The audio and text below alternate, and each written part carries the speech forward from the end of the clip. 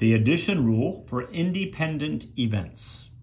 Our objective, we want to use the addition rule for disjoint, non-overlapping, and overlapping independent events.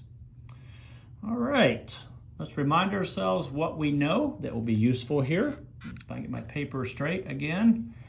We know what probability is, a measure of the likelihood of a random phenomenon or chance behavior occurring. And we know this from grade school. When we have two numbers that are between 0 and 1, okay, fractions or decimals, and we add them, the sum, two numbers or three numbers, the sum is a larger number. Okay, we want to remind ourselves that when we add proper fractions or we add decimals that are between 0 and 1, we get a larger sum. Okay, that's going to come into play at the end here to help you remember something. Okay, so what does disjoint mean? We want to talk about disjoint and non-disjoint, if you will. Disjoint events, they have no outcomes in common. Okay, two events are disjoint if they have no outcomes in common. I don't know why I said that twice, but there you go. It's in there twice. Another name for disjoint is mutually exclusive. Disjoint events cannot occur at the same time, and we'll see an example of this in just a moment.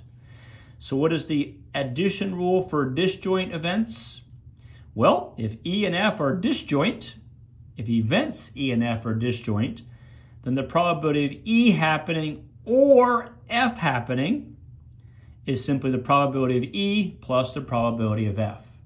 You simply add the individual probabilities if they're disjoint. Okay, let's take a look at an example of that. Keep that rule top of my paper, I think. Okay, right here. Age distribution of U.S. moviegoers. We have 3,000 moviegoers total. Okay. If one moviegoer is selected at random, find the probability that his or her age is between 12 and 24 or between 45 and 64.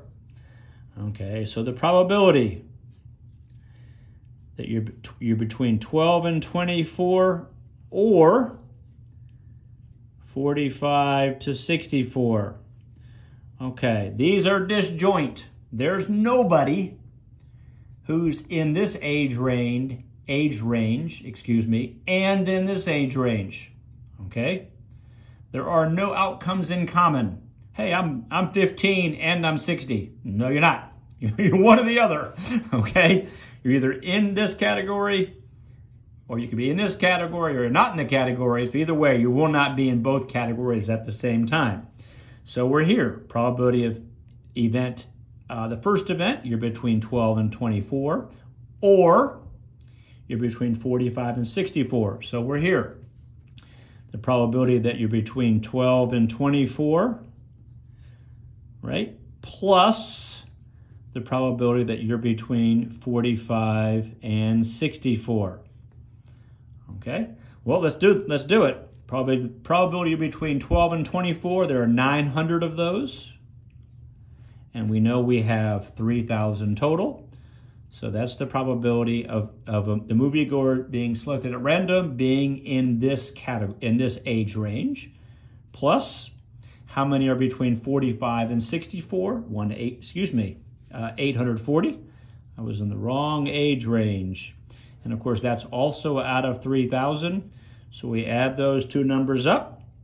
The fraction is 1740 over 3,000, and that can certainly be simplified. Those are both even numbers. I'm not going to worry about that. I'm going to write that as a decimal. It's approximately 0.58 or 58% probability. Okay, so the addition rule comes into play when you deal with an OR probability. Notice, okay, the sum is larger. We added 900 and 840. When we have a sum, we get a larger sum. So an OR probability results in a larger results in a larger end result. Okay, the ending answer. Okay, let's do another or one. We're going to compare it. We're going to contrast that in a future lesson. Okay, so what happens if the events are overlapping? Events that do have outcomes in common. These events can also be called non-mutually exclusive events. Okay, the other ones are mutually exclusive. These are not mutually exclusive. Okay, so if they're overlapping, we need to remove the overlap. We don't want to count people or count items twice. So for any two events, E and F, the probability of E or F, find the probability of E, add the probability of F, and then take away the overlap. So this is the overlap. Subtract what you counted twice. Subtract your double counting. We'll see that in our example. Okay? Add the individual probabilities and then subtract out the overlap. Okay. Let's take a look at an example how this works. Let's leave that up there so we can refer to it. A single six-sided die is rolled. What is the probability of rolling an even number or, there's that or again, okay? Or is telling us we're going to be adding. An or is a good adding number. A number less than 5. Okay, the probability of an even or less than 5. Okay, even or less than 5, we add. Probability of E or F, we add. We always start with adding. Okay, probability of even plus probability of less than 5. Okay, let's take a look. Our even numbers are 2, 4, and 6. Our numbers less than 5 are 1, 2, 3, and 4. Okay, notice we counted 2 twice, and we counted 4 twice. So we need to take out one of those 2s and one of those 4s. We need to remove the overlap. We don't get to double count. So this is an overlapping thing because they overlap. The 2 occurs here and here. The 4 occurs in this probability event and in this probability event. So you got to subtract out the probability that is even and less than 5. Okay, well that's just simply the 2 and the 4, right? Okay, the probability that is even, 3 out of 6. The probability that is less than 5, 1, 2, 3, 4. 4 out of 6. Notice if I stop here and I add these two probabilities, I get 7 out of 6, which should present a red flag to you because probability can never be greater than 1. So when you wind up with a probability that's greater than 1, you know something's up. You can't have a probability greater than 100%. This is 117%. Can't have that. So we know we need to subtract out of this. 2 of the numbers got counted twice. So we're going to subtract 2 out of 6 because of double counting. And so the probability of an even or a number less than 5, 3, 7 minus 2 is 5. 5 out of 6, which has a decimal, is approximately 8.3. Okay? And we can look at our 5. 1, 2, 3, 4, 5. All the numbers but 5 are possible to be one of these two things.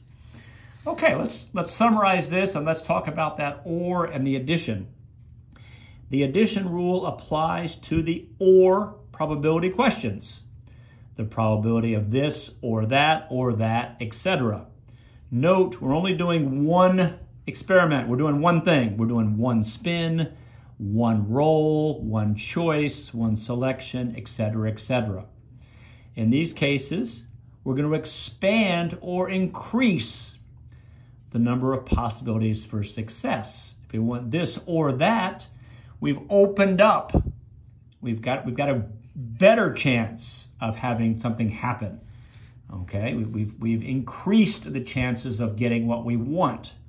So we'll wind up with a larger probability. Okay, with numbers between 0 and 1, I mentioned this at the beginning, the way to get a larger number is to add. Thus, OR probabilities are adding. OR says to add. You want to keep that in mind because we're going to look at multiplication coming up shortly. Okay, an OR probability, you've done one thing. We're going to be adding up individual probabilities, and then we're only going to concern ourselves with, do we have any overlap that we need to subtract out?